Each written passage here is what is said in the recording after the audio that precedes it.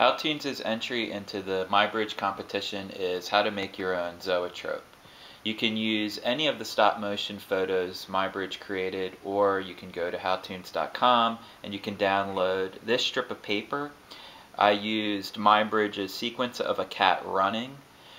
From there we want to take a CD as a platform to hold our strip on. We're going to use chapstick canister as an axle. Who knew? It makes the perfect axle for a CD.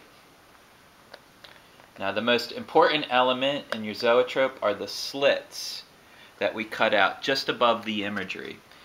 It helps if the outer ring is a darker color, and that's going to better create that persistence of vision needed to give the illusion that the cat's running. So we want to look through the slits to the cat on the other side. Just give it a spin and watch the cat run.